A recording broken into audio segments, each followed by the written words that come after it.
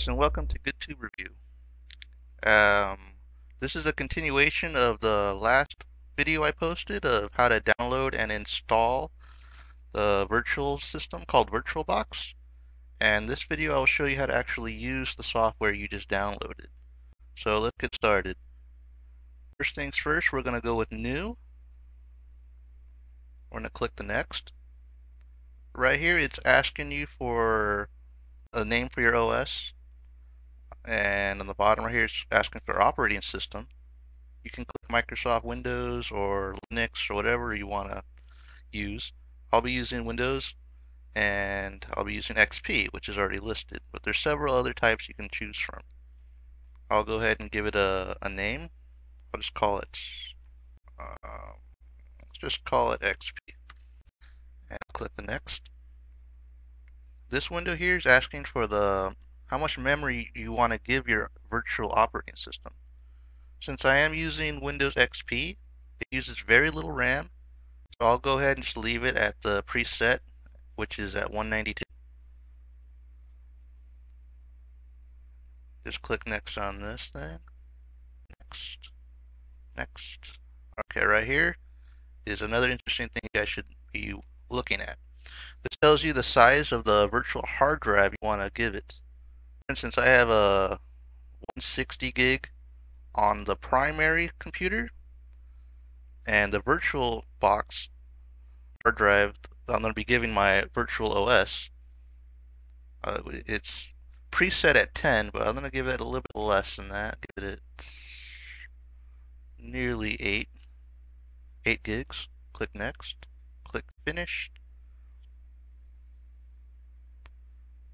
Alright, right here it's telling me an error. How to fix that if you ever do get that. So go back to the name and just give it another name or reset it the name, or just type in a new one. I'll just put Win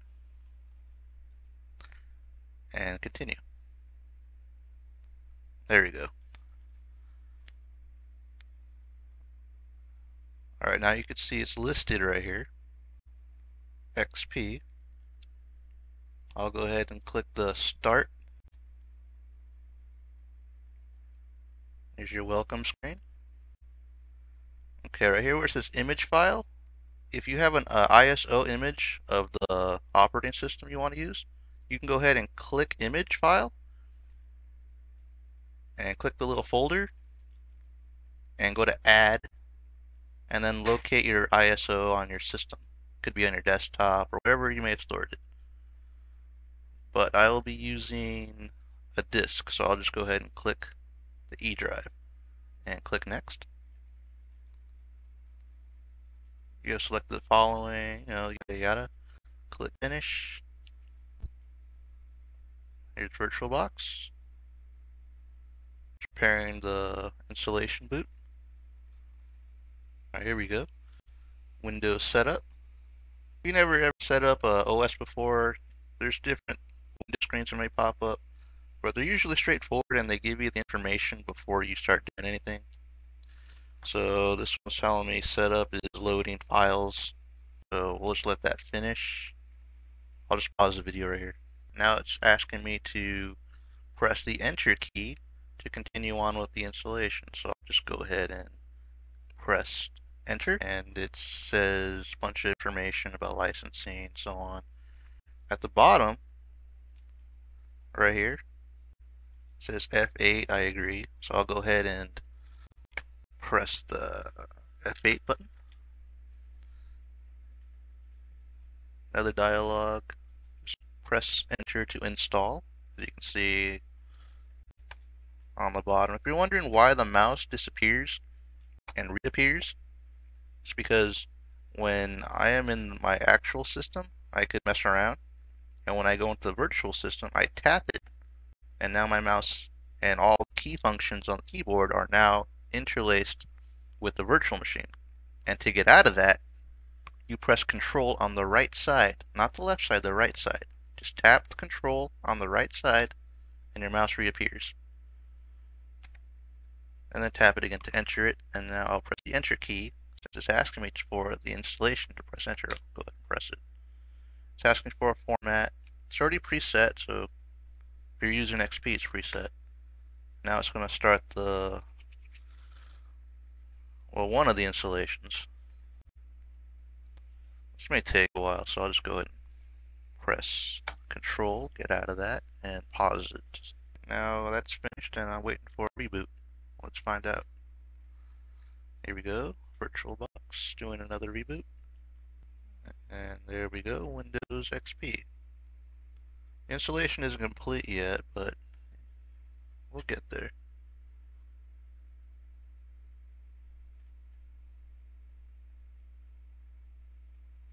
Alright, here's the main menu of installation of Windows XP. Be about 39 minutes, probably less than that. I'll go ahead and pause it. This either way is going to take a while. Alright, another screen, so I'll go ahead and enter the VirtualBox. Click Next. Put a name in there. Alright. Keep clicking through it. Date and time. Alright, continuation of the installation. Pause it. Alright, that's all done. And it is doing a reboot. Once again. This time it should go all the way to the very last installation, which is just a formality. And then you'll have full access of XP. But there is something you should know. The USB drives and the CD-ROM will not work unless you enable them. At the very end of this video, I'll show you how to do that. So stick around. All this screen popped up is basically telling you the resolution of the screen could be better, and it's asking your permission to go ahead and do that. So if it does pop up for you, go ahead and press OK. And it's asking if you could see it, and go OK. Screen got a little bigger. Go ahead and drag this up here. Alright.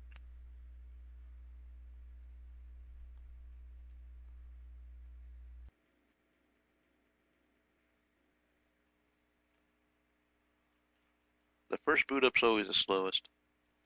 And there you go. Windows XP in a virtual machine. You could do pretty much anything you can normally do in any other main system. You can go ahead and install anything you like, use it, update it, uninstall it.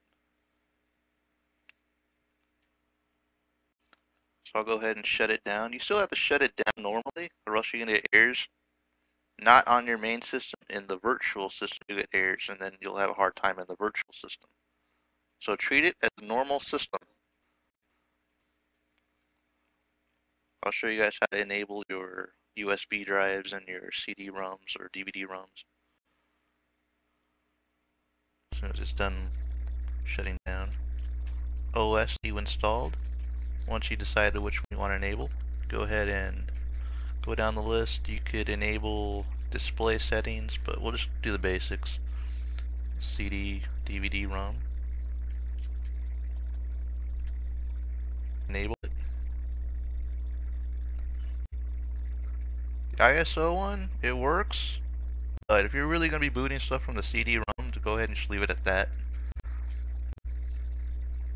Now the DVD CD-ROM should be working on the virtual machine as well as the USB one, which we'll enable right now. All you do is just click add a new USB. It's in, press OK. And you shouldn't have any more problems. And you could boot up your thumb drive or any other CD, DVDs that you may like to use in your virtual machine. Hope this helped you guys out. Don't forget to subscribe. See ya.